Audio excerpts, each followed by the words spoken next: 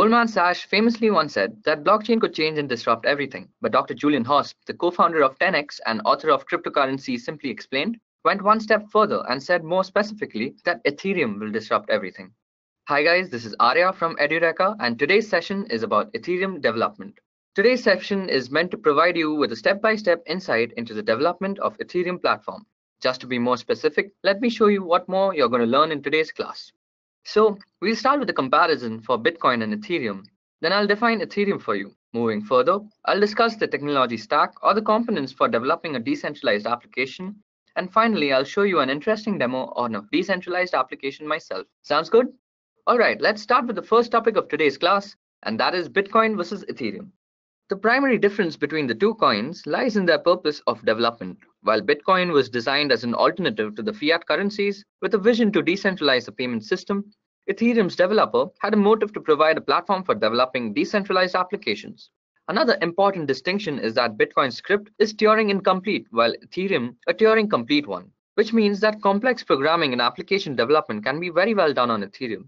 Apart from that, Ethereum's process transactions faster than Bitcoin's. Average block times in the case of Ethereum is around 10 to 15 seconds, while in Bitcoin it is approximately 10 minutes per block.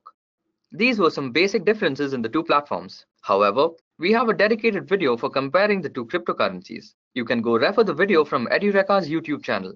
Alright, let's proceed. So having compared the two most popular blockchain applications, you can conclude that both were designed to serve different purposes. Now let's get started with Ethereum. So what exactly is Ethereum? Ethereum is a distributed public blockchain network that allows the development of smart contracts for blockchain and decentralized applications. Vitalik Buterin conceptualized Ethereum with a vision to decentralize the world. His goal was to build a platform for developers to write programs on the blockchain. To accomplish his goal, he used similar blockchain designs and protocols as that of Bitcoin's and improvised it to support applications beyond currency issuance. Anyone across the globe can connect with Ethereum's blockchain to develop a program and can maintain the current state of the network, hence the term world computer. Ethereum platform gives us endless opportunities to develop blockchain-based applications by writing basic building blocks of programs called smart contracts. Okay, so now that I've spoken so much about smart contracts, it's only fair that I tell you all what they are. So the phrase smart contracts was proposed by Nick Schwabo with a vision to extend functionality of electronic transaction methods such as POS, which stands for point of sale, to the digital realm. Smart contracts help you exchange property, shares, or anything of value in a transparent, conflict-free way while avoiding the services of a middleman. Simply put, it can be defined as a contract that self-executes and handles the enforcement, the management, performance, and payment. It is just a computer code that facilitates a transfer of digital assets like money, content, property, shares, or anything of value for that matter. Now the question you might ask here is, where is the code executed? That is the Ethereum virtual machine. The Ethereum virtual machine, or the E.V.M, is the engine in which transaction code gets executed. E.V.M enables the development of potentially thousands of different applications all on one platform. Contracts written in a smart contract-specific programming language are compiled into bytecode, which an E.V.M can read and execute. Alright, now that I've told you the basics of Ethereum, let's now talk about Ethereum's development environment. Firstly, we'll be discussing the local development environment. So just like every other application development, Ethereum's development consists of three key phases. The development starts with the code, the written code is then compiled and finally tested. Now let's discuss the components of decentralized application development. Now, for development, you would require some key components specific to Ethereum. So we would definitely need Ethereum's clients, browsers, libraries, frameworks, and front-end tools. So let's discuss the clients first. Ethereum's clients interact with the Ethereum network. Developers write up the contracts, which are then converted into E.V.M bytecode via an E.V.M compiler and uploaded onto the blockchain using an Ethereum client. The clients implement Ethereum protocols. These clients will replicate all blocks from the network to the local system until and unless they're a light client mode. These clients mines Ethereum's blocks and manages Ethereum's account, and also they send and receive Ethereum's cryptocurrency, which is Ether. Ethereum's clients expose several methods over JSON RPC for interacting with them from within an application. There are various clients supporting the Ethereum network. Out of those, the most popular implementation nowadays are Go Ethereum, also referred to as Geth, and the other one is Parity. So Geth is an official Golang implementation of the Ethereum protocol. It is written in Go, fully open source, and licensed under the GNU LGPL version 3 license. Go Ethereum is available either as a standalone client called Geth that you can install on pretty much any operating system, or as a library that you can embed in your Go, Android, or iOS projects. Next, we're going to talk about Parity. So as you can see by Parity's GitHub page, Parity is another popular Ethereum client. As claimed on their official website, the fastest and most secure way of interacting with the Ethereum blockchain. This client powers much of the infrastructure as of the public Ethereum network and is used by companies and users alike. Parity is written in Rust language, which offers reliability, performance, and clarity of code. It is developed by Ethcore, which was founded by the members of Ethereum Foundation. Key features of Parity are small memory footprint and fast performance. Here is a GitHub link you can use for downloading Parity. Alright, so we've seen Ethereum's clients, which is required to connect to the Ethereum network. Now let's talk about the browser, which is required to establish a connection between a user and a blockchain. So we have two popular browsers, one being MetaMask and the second being Mist browser. So MetaMask allows you to run Ethereum dApps right in your browser without running a full Ethereum node. It is a plugin for Chrome and uses a service called Infura. Infura has Get or Parity blockchain nodes running on it. So let me show you guys Chrome extension page for MetaMask. So as you can see, according to their site, it's an extension that injects the Ethereum Web3.js API into every website's JavaScript context so that decentralized applications can directly read from the blockchain. It's a really useful tool if you're being a developer. So the next browser that we're going to discuss is Mist. Mist is a full browser and has its own blockchain node implemented. So let me quickly open Mist's GitHub page before we get into discussing it. So according to Mist's GitHub page, Mist is a full browser. It has its own blockchain node implemented, and Mist is integrated with the Get node. So basically, you can store Ether, send transactions, deploy contracts, and more with Mist. You can use a native application to play around on the blockchain or testnet while you get the hang of this whole blockchain thing. Super useful for quick transactions. Alright, next in the stack comes the libraries. So libraries are super useful. Who'd like an application without an interface, right? If you're building an app, you need libraries to help you interact with the blockchain.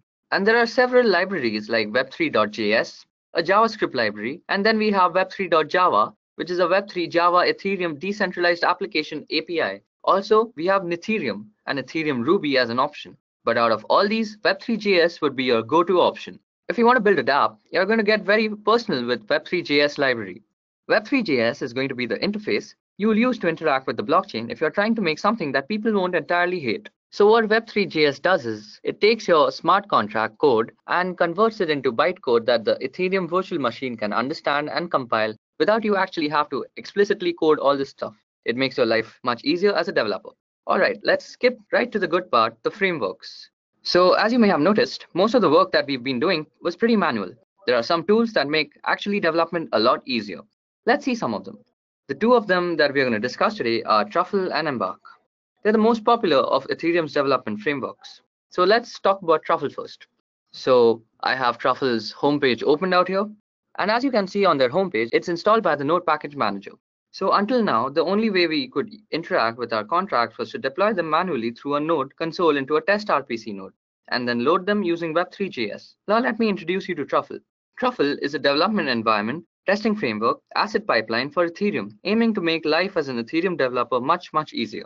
Truffle provides the building blocks to quickly create, compile, deploy, and test blockchain apps. Although Truffle is considered as the most suitable framework, it seems we do have a second choice here, with Embark as another popular framework for building and testing and developing your apps.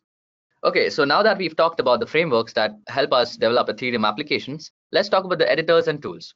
So the first editor that comes to mind is the Remix IDE. So the Remix IDE, it is a browser-based compiler and an IDE that enables users to build Ethereum contracts with the Solidity language and to debug the transactions as well. The written code can be compiled using the SOLC compiler, and SOLC is also your translator for smart contract language to Solidity to Ethereum's bytecode. Then we have editors for Solidity code programming. Visual Studio Code is a source code editor developed by Microsoft. Another popular editor is Atom. It is a free open source text editor and has a lot of cool features, like you could install packages that could highlight Solidity code, or you could choose a theme for your own liking. After that, we have bundlers that are written in JavaScript and help us bundle our modules. Two of the most popular being Webpack and Browserify. With Webpack, you can bundle your assets, your images, the scripts, and your styles as well. You have to write your code and bundle it with Webpack. It's just that easy. Another JavaScript bundler is Browserify.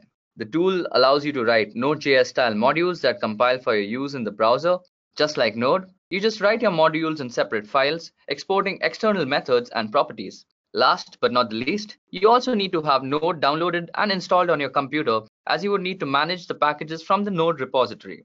Looks like we've covered all major development stacks. Or have we? Guess what's missing? Looks like I haven't talked about the front-end development tools yet. So for developing a front-end, you can use any tools and technologies that you want. You can be creative with the front ends by using any of the following frameworks like Angular made by Google, Vue.js, which is a beautiful combination of React and Angular both, or you could just use React, which is made by Facebook and is a quick front-end development tool. Or you can just create a basic HTML and JavaScript page for testing your decentralized application. Now here's an important information I want to share with you guys. For developing front-end using these tools, we use Web3.js libraries to connect to the Ethereum node. Alright, now that we have everything ready, we need to test our decentralized application on an Ethereum network. Following are the list of Ethereum test networks that are available for testing decentralized applications. We have the Ropsten network, Coven network, and the Ringby test network. Now I've opened all their GitHub pages from before. I'll leave a link for them down below. So as you can see on the Ropsten GitHub page, Ropsten reproduces the current production environment, that is the system and the network conditions on the live Ethereum mainnet. It can be used with both get and parity for testing purposes. Ether can be mined or requested from the MetaMask faucet or from the Ropsten faucet. Another test network that we have is Coven. So Coven doesn't reproduce the current production environment totally, as it uses a proof of authority. Also, Coven doesn't support get. Ether can't be mined here as well, as they are required to be requested from the faucet.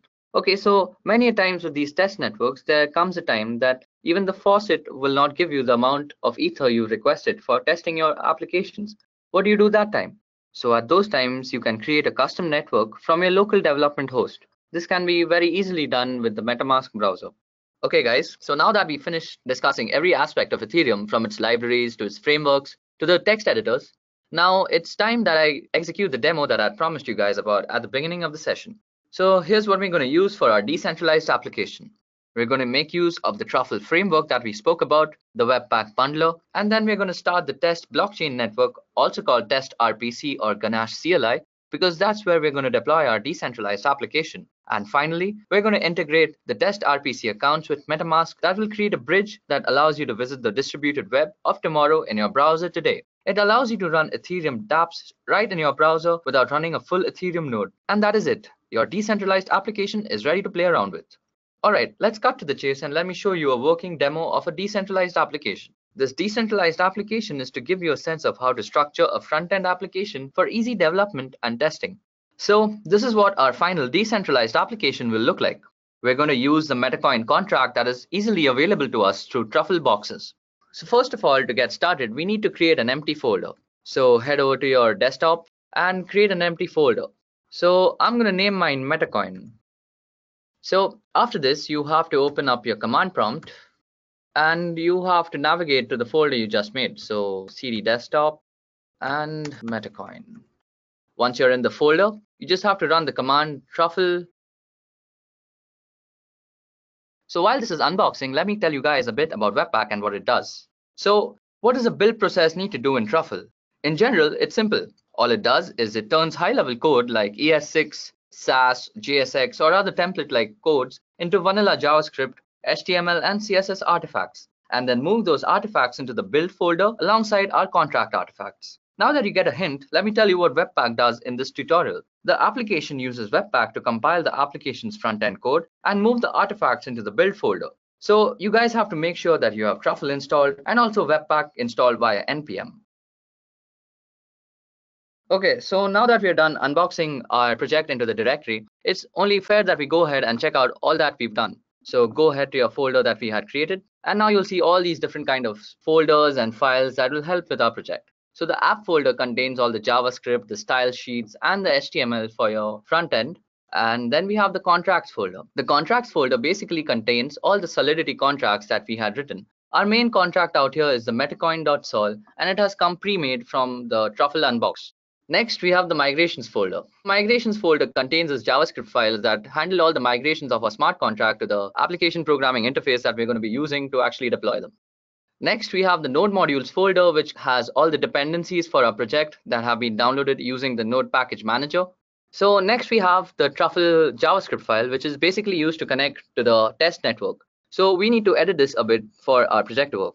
So go ahead and open it up in your favorite text editor. I'm going to be using Sublime Text. And out here where you see host, you just have to type in localhost and you change the port number to 8545 because that's the port number our test network will be running on. Okay, so now that we have this set up, you save the file and you close your editor. And next we have to run our test network. So for that, go ahead and open a command prompt window and run the command ganache CLI. If you already have Ganache installed, this should work. If you don't have it installed, you can always use npm ganache CLI as your installing command. As you can see, we have 10 accounts that are running on the port localhost 8545. Now, all we need to do is actually compile our code and migrate it.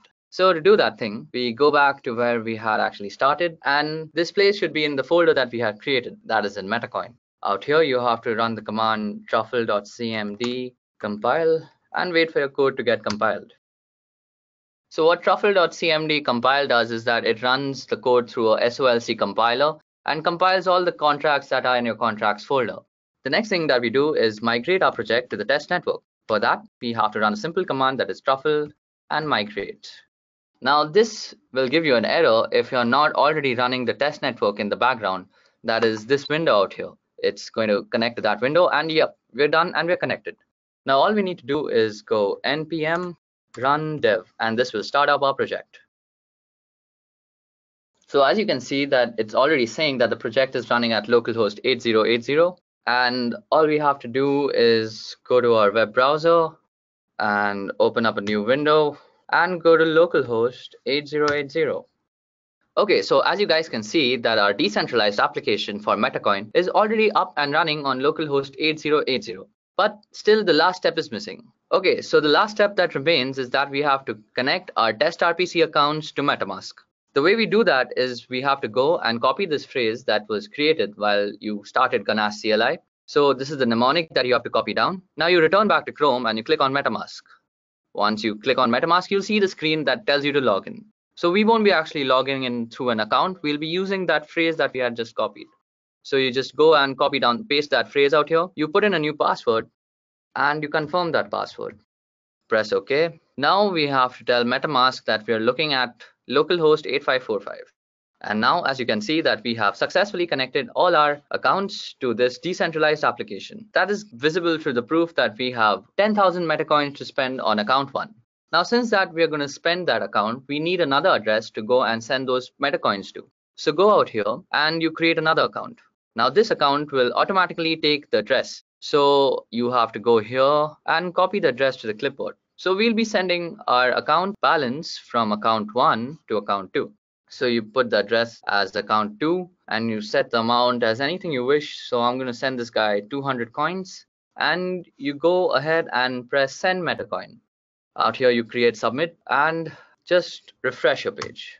So as you can see, 200 coins was deducted from this account, and clearly they must have been added to the another account. So we'll go and check there. So we go to account 2 and we reload, and as you guys can see that this account has 200 Metacoins that we had sent it. So guys, that was the end of our demo, and that actually showed you guys how a decentralized application actually works while testing and development. We have many such projects and activities in our Edureka's Ethereum Developers course. If you guys are interested, you guys can check that out. Edureka provides live instructor-led online training, and leaving that aside, we also provide a 24/7 support team that is there to guide you through your technical and non-technical issues that are related to your course. Once you enroll for a batch, you will be provided with a lifetime access to Edureka's carefully crafted learning management system. The learning management system will contain your class recording, presentations, PDF, and information regarding your project. At Edureka, once you enroll for a course, you can even reassign your batch at your own convenience. If you're not satisfied with a single go-through of the course, you can always sign up for future batches n number of times. Classes that you miss are recorded and uploaded to your LMS just to make sure you really never miss out on anything. Okay, so guys, that's it from me today. I hope you all learned something from this session. Goodbye. I hope you have enjoyed listening to this video. Please be kind enough to like it, and you can comment any of your doubts and queries, and we will reply them at the earliest. Do look out for more videos in our playlist and subscribe to Edureka channel to learn more. Happy learning!